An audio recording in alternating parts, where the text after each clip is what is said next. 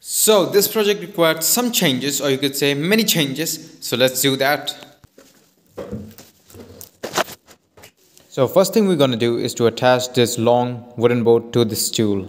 And if I tell you the measurement of this board, so this is around 120 centimeter, which is 1.2 meter. So let me just attach this long wooden board with this tool using a wooden nut.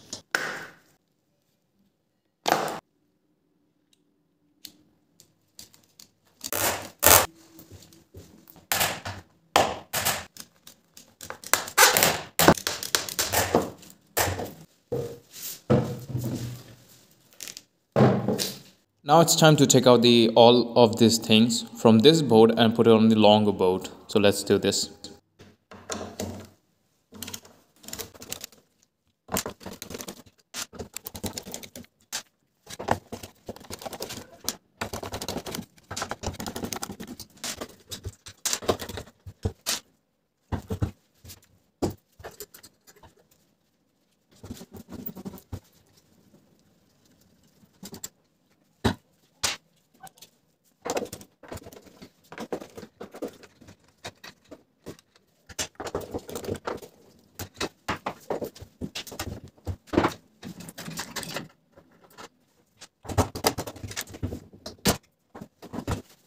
So I put everything all together, basically the main part of it, the motor and the barrel and the auger.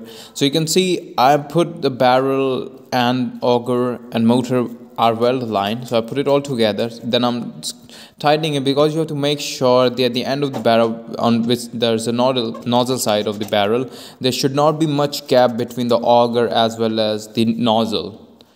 So make sure you put it tightly, because there's going to be some push backwards which gonna try to push your auger backwards. So make sure you hold it properly, or tie it properly, so that it won't come out while you are extruding the filament. Otherwise it's gonna cause you a lot of trouble.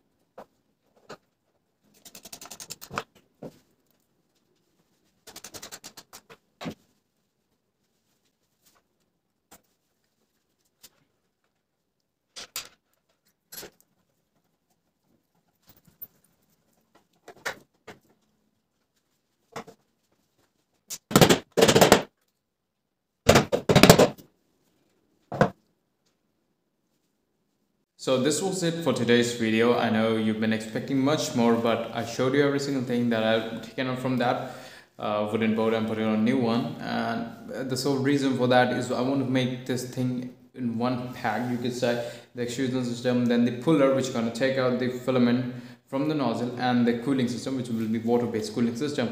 And if you worry about the moisture, let me tell you, the Prusa, which is like a very big brand which makes 3D printer as well as the filament, and they use the water cooling system, so that will not be issue with the PLA and ABS. I don't know much about the other materials. I mean, I won't be extruding the carbon fiber or such complex things, but that's okay. In next video, which I'll be dropping in like 4 or 5 days, until the cooling system as well as the puller, which is going to take out the filament from the nozzle, as I told you, gonna be completed. I'm still working on the design in Fusion 360, and once I'm done, I'm gonna assemble, put it on this machine. I'm gonna show you fully functioning machine. And I already created a video on this thing, but the problem with that thing was everything was like very separated. You need to pull all of these things together, and then you can do the work on that.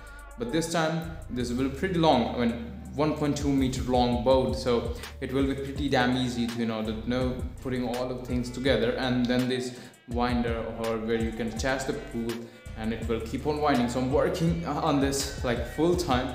Go to college, then I come back and I work on this. So to support me, you can subscribe to this channel and hit the like to this video, and I'll be coming up with the new videos very soon. I know it's like a few weeks back I have not uploaded the video for like months, but now I'm back, and I'm gonna put a lot of my time into this project as well as on the video. So do subscribe. Thanks for watching. I love you all. Goodbye.